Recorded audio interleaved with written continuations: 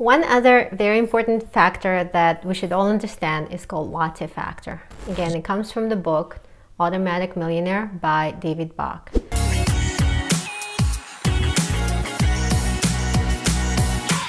What Latte Factor means is if you have a regular but unnecessary expenditure and you keep expending money on a regular basis over the years, the amount of money that you could have earned by saving and investing that money is actually astronomical, because we're going to calculate it with compound interest. If you don't know what compound interest is, watch my other video explaining that. But if you want to know how to estimate your Latte Factor, Google Latte Factor calculator, and there's a lot of them out there, but one of them is, for example, on financialmentor.com. So I have it on my laptop open, and all it's asking you is to enter the dollar amount of any regular but unnecessary expenditure. So of course it comes, the term itself comes from Starbucks, and people having a habit of, let's say, buying a cup of, latte and maybe a bagel or something every morning. It's just some comforting thing that we get to do.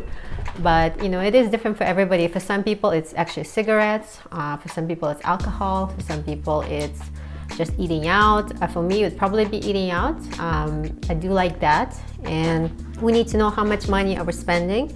Let's say if you're spending $20 a day on eating out, which some people do. Let's say you have lunch and dinner, or breakfast and lunch, because you work hard and you're away from home, so you just kind of like do a quick thing. And it's asking you, how often do you normally spend this money? So we're going to put down every day, for example, and then we'll calculate annual return on investment that you could earn if money were invested rather than spent.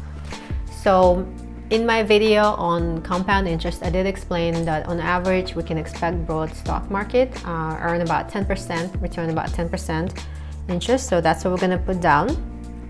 And then we're going to put down, just for the sake of argument, 25 years, because let's say we're 30 years old or 40 years old, we're going to work for another 25 years, we're going to go out and eat for that amount of time on a regular basis, and then we hit calculate, and we can see that the actual dollar amount that we would have spent on eating out is actually $182,000, which is a lot of money. But of course 25 years is a long time too. The worst part is that what we actually missed out on in terms of the earnings, so in that from the stock market, so that's actually $624,000, and the real cost, which is combined cost, is $806,714, which is an astonishing number.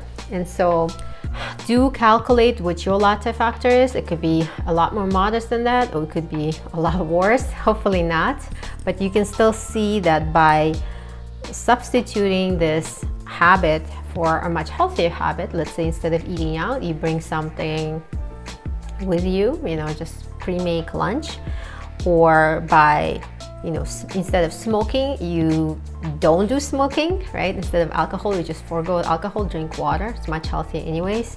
You will save and actually probably earn, if you just invest that money by auto deductions and auto investments, you can earn hundreds of thousands of dollars. So instead of a ruined liver or some diabetes, you will actually get a ton of money in the bank, which is what we should all have, right? So do go ahead and calculate that and let me know what your thoughts are. Let me know what your Latte Factor is. I talk about it all the time, so but actually do this and let me know your thoughts, and comment below, and like and share this video if you enjoyed it. Thank you so much, and I'll see you guys later.